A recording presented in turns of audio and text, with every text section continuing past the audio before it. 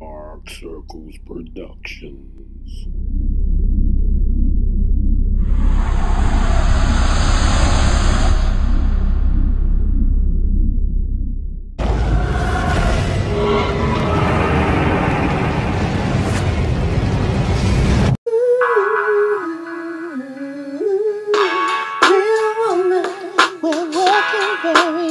Going to the top. Real woman. We're not afraid of challenges, we just won't stop. Real woman.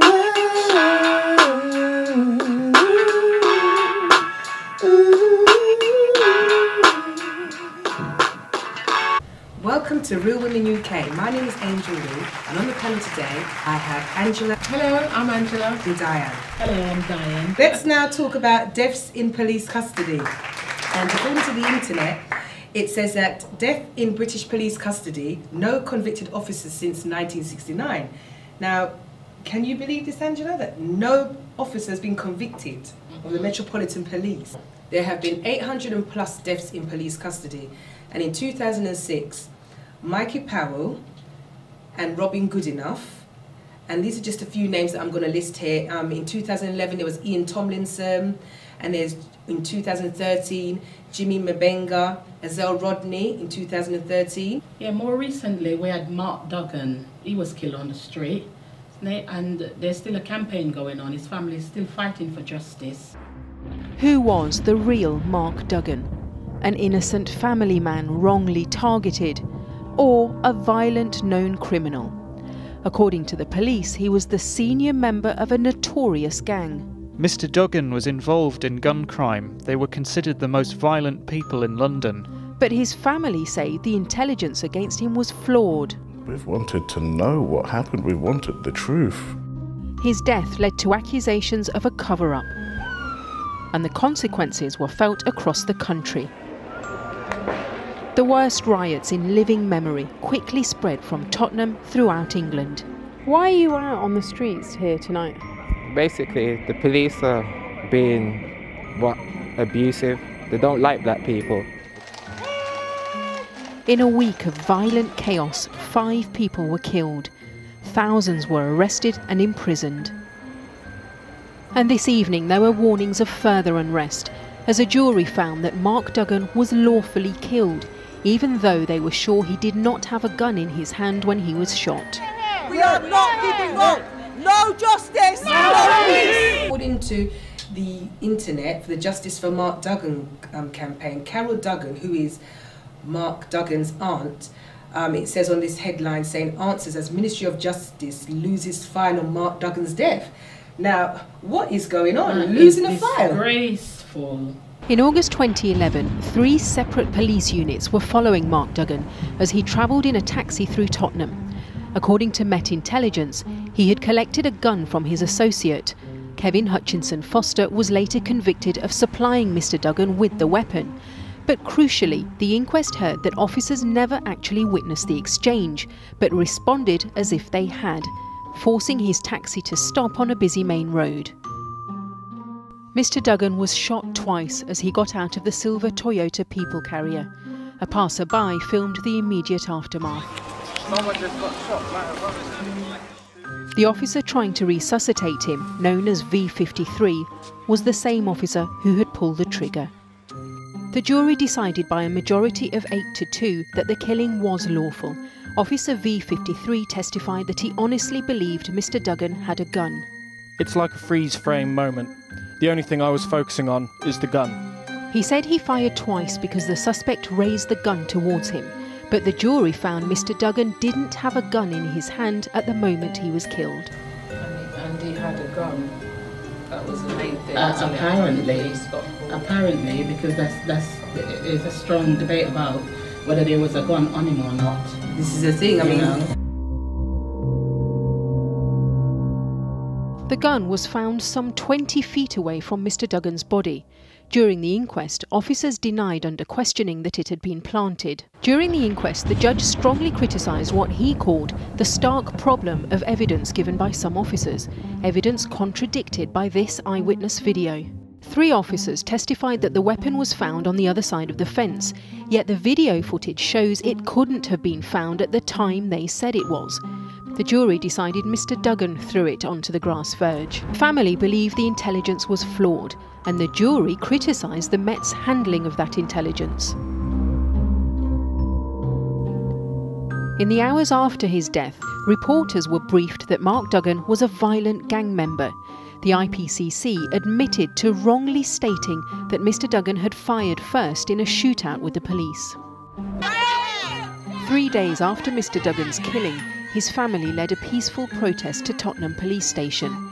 They wanted to know why the media was being briefed about the shooting when they hadn't even had an official visit to inform them of the death.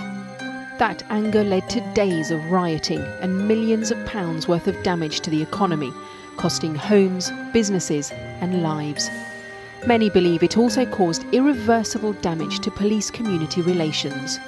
It's now clearer that 2 bullets discharged at the scene came from a police weapon, and in particular the one lodged in a police radio probably came from a police-issue firearm. A replica weapon was found at the scene, and the family want to know if it was found inside the vehicle in a sock. There is a lot of inaccurate speculation. The police have not been able to provide the details of that investigation because it's an independent investigation by the IPCC. However, the IPCC have made clear their findings thus far now. I think last night, there is no question that this was an execution style. They're rather to look shameful than have the truth be heard. It's obvious, isn't it? They're rather to take a shame blame than to have the truth heard. But 5 days into their inquiry, the information vacuum means that conspiracy theories are growing about how Mark Duggan died. The IPCC are appealing for witnesses, but suggestions that a bullet which was lodged in a police radio was one of their own and had not been fired from another weapon has raised more awkward questions. But people who live nearby told me that a police surveillance vehicle had been filming the road for several days before the shooting. They claim to have seen armed plainclothes police hiding in bushes nearby, and say the taxi in which Mark Duggan was a passenger was taken away from the scene before being brought back later for more tests. In Ferry Lane, the police performed what they call a hard stop. As Mark Duggan lies dead on the pavement, you can see that officers are standing on the other side of the fence. One firearms officer in a white t-shirt goes round and bends down towards the ground. A non-police firearm in a sock is said to have been recovered from the scene.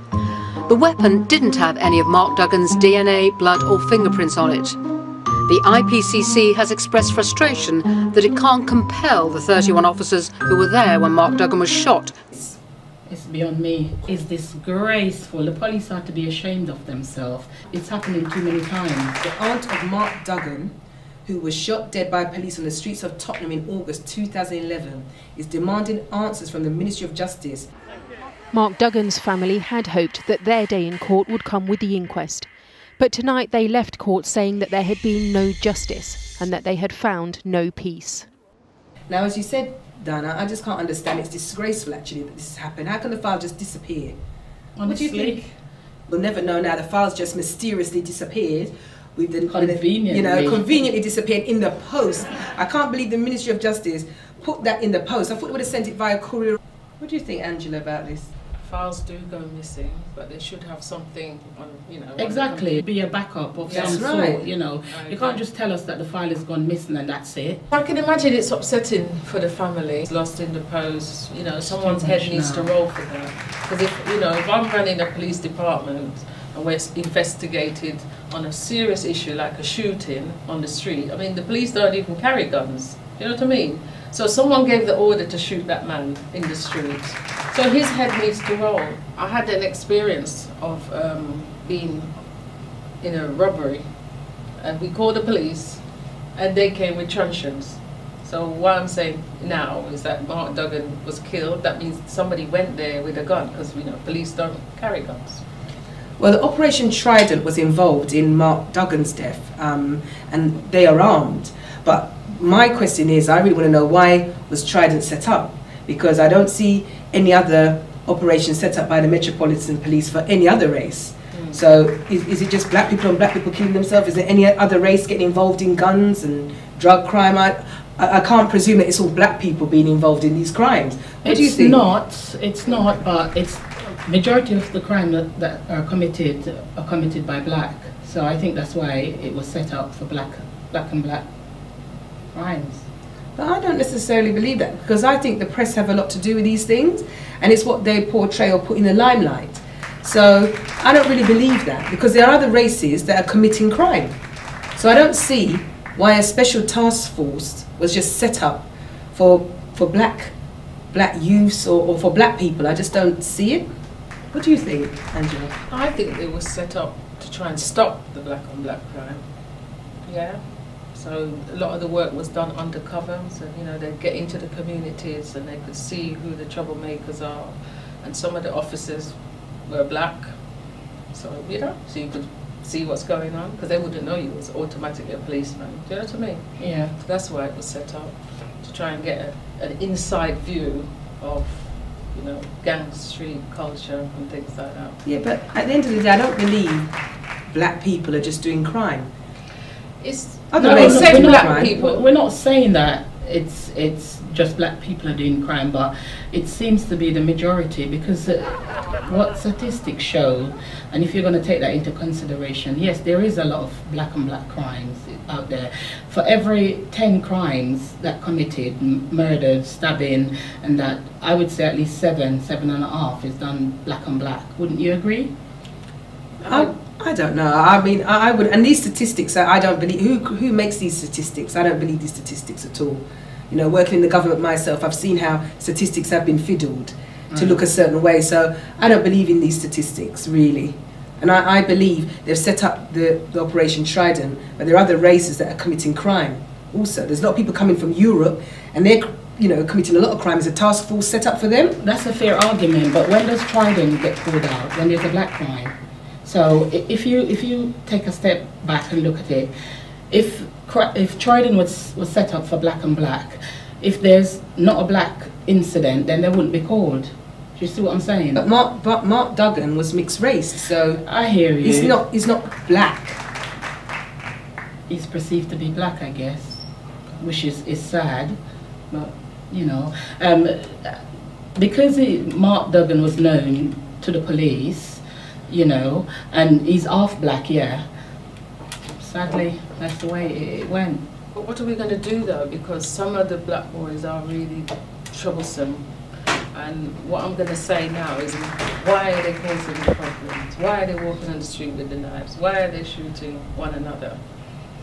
And I know this is going to cause another debate. I think it's down to parenting. I truly believe that, you know, it should start from home. You know, a lot of poor families, you know, they're not able to be with youngsters growing up. They've been left to, you know, babysit themselves, and I think that's where the problem stems from. You know, I mean, when I was growing up, it was a community that raised a kid. Now, you know, you can't even talk to the kids. So, all right, we know that Mark Duggan was seen as a outlaw citizen, yeah, we're not denying that, but you know, how in today's society you can have a file missing and an individual that has been investigated, that's been so long been probed by the police, that's been looking into, you know, for so long, you know, and it's just conveniently disappeared. It's beyond me. Yeah, it's convenient. That tells me that there's a lot of cover-up going on in that particular case, you know, and it's wrong, because you know, it doesn't matter how devious Mark was, you know, he's still somebody's child, and you know, people are left, family members are left wanting justice, you know. Okay, Mark is a troublemaker, it's been perceived, or I say perceived, there's no in fact. Take him into custody and give him a fair try, you know. But you know, I think we'll never know what happened there, because you know, the file has gone missing, and certain things we will never know unless they may find out 10 years later, like what happened with the Stephen Lawrence case. But you know, with all the cover up with the police and that, which was disgraceful as well, and you know, poor Doreen Lawrence having to fight for her son. But you know, at least she did that. But even then, all of those that were involved were not prosecuted for that. No, so, you know, the 2 were, but the rest of them weren't, and they were all involved in it. And even the ones that got prosecuted, it's like a slap on the wrist, really. You know, they came out laughing in the government's face, isn't it, really? You know. The 5 suspects, at one time arrogant, scornful and defiant. Neil Aycourt, seen as the gang leader. Jamie Aycourt, his younger brother.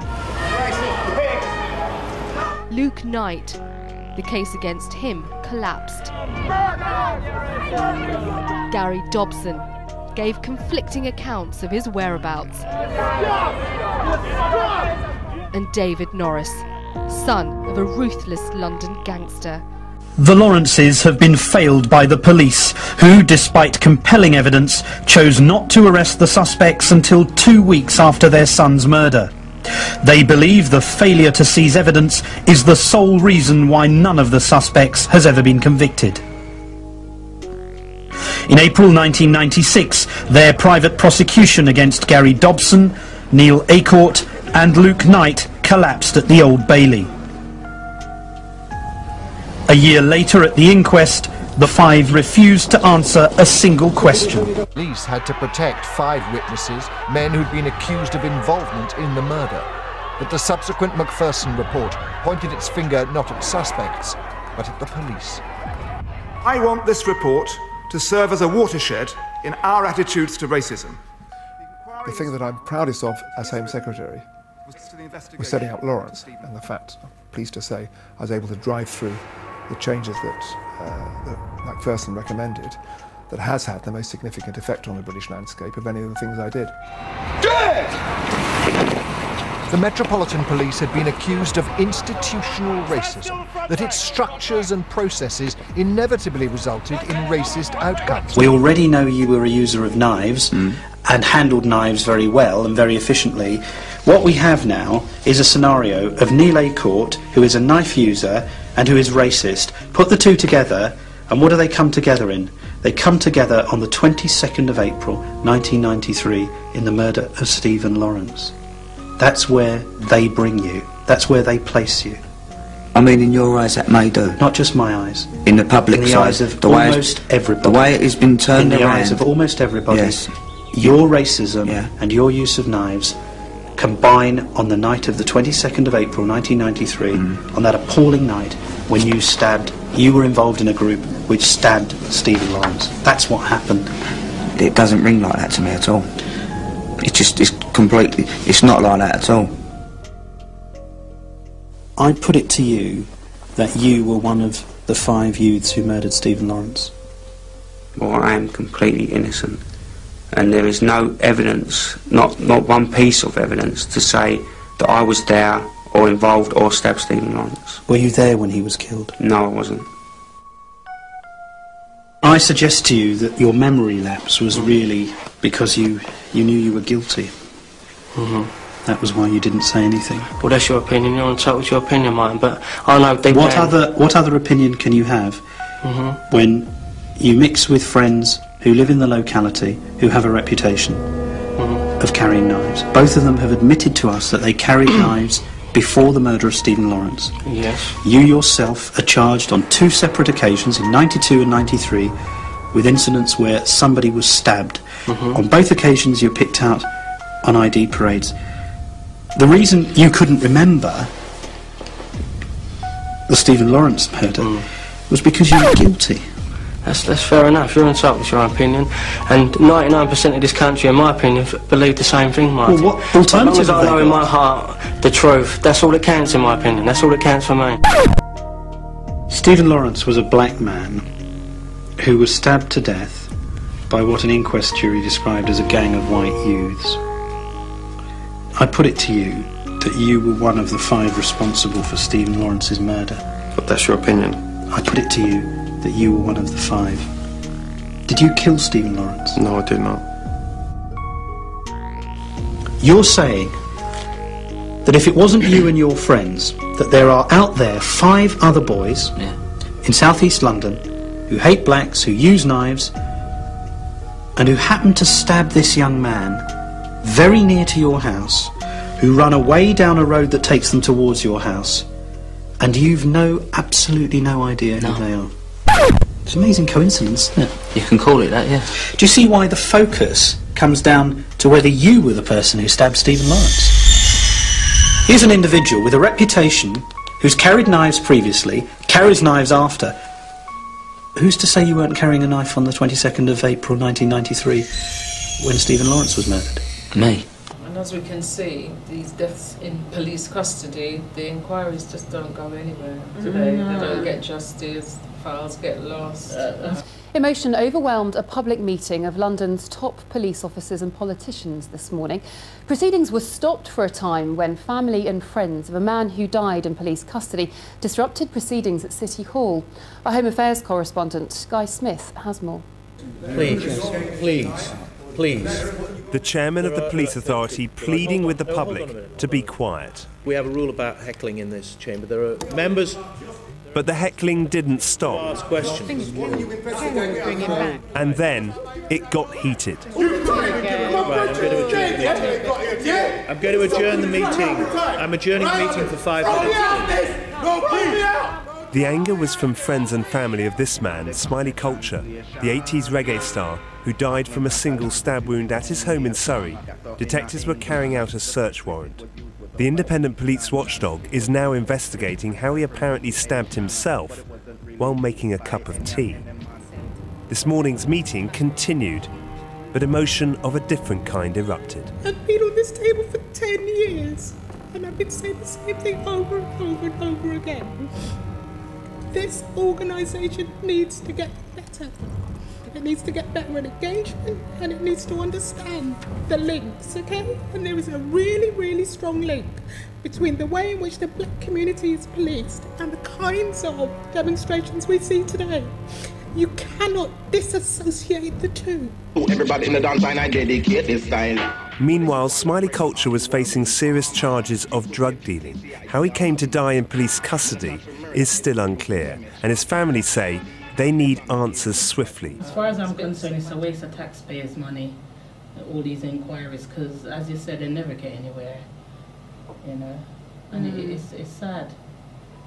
Me shoulder, and as them approach me, start wind down me window. Me I go tell you how me answer every question, then fire. Whoa, what's the name then, son? My name's Smiley Culture. Yeah, where do you think you're coming from, lad? From seeing me mother. What's the registration number of the car? Then I can't remember. What you got in the building, son? I can't say recorder. Would you like to have a look? Shave bloody man, if we ask you answer. Now take the keys out of the car and step out of the motor.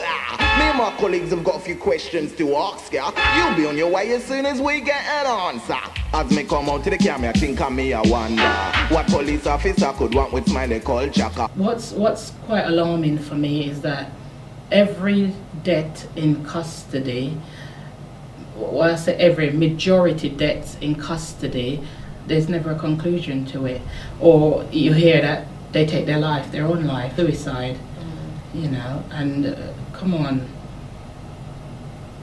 You know, even the ones that are not suicide, there's never a bottom line drawn as to how the death came about. Well, you know, there are no convictions, so it looks like the police are getting away with it. It seems to be they're a law unto themselves, really. It's just terrible. It really is in this day and age. What do you think, Angela? Yes, it's not just happening in the UK, it's also happening in America. It's right across the border. Yes. It's an international thing, isn't it? It's quite sad. Well, I think a lot of these families, they're not going to get any justice. You know, the police are getting away with it until they bring in those new measures like body cameras and things like that. Angela, if you say that it's like giving up hope, I don't want to think there's never going to get, you know, there's never going to be any justice. And I've just done some research, and according to The Guardian, it states that 32 children have died since 1990 as well in custody. So, you know, children, I mean, I was just thinking about this topic as adults, but children, I can't believe that. That's a real shock to me, especially when you're a mum like myself. It's just really, really, you know, it's really terrible. And what do you think about this? They say children, are they like 15 or? Yes. Yeah, children. According to the article. According to the article, yes. And they talk about here a 14-year-old called Adam Rickwood, who took his own life, and he was in custody, and he was only 14. They probably thought he wouldn't do it, because what they do when you get arrested now, they take your bail and they take, you know, anything that puts you at risk. This, you know, we could go on and on about this topic, but you know, maybe we could continue it. As far as I can see, the police are getting away with it. Yeah. I don't know. We're going to have to bring in some special measures to make sure you can catch them out, find them guilty, get convictions. Unless you've got, like, you know, photographic evidence and things like that, I don't know if they're ever going to get any conclusions for these families. And I'm really sorry for them. We have to leave it there, ladies, and we'd like to say bye to you all and see you again when we discuss another topic on Real Women UK. Bye. Real woman, we're working very hard, going to the top. Real woman, we're not afraid of challenges, we just won't stop. Real woman.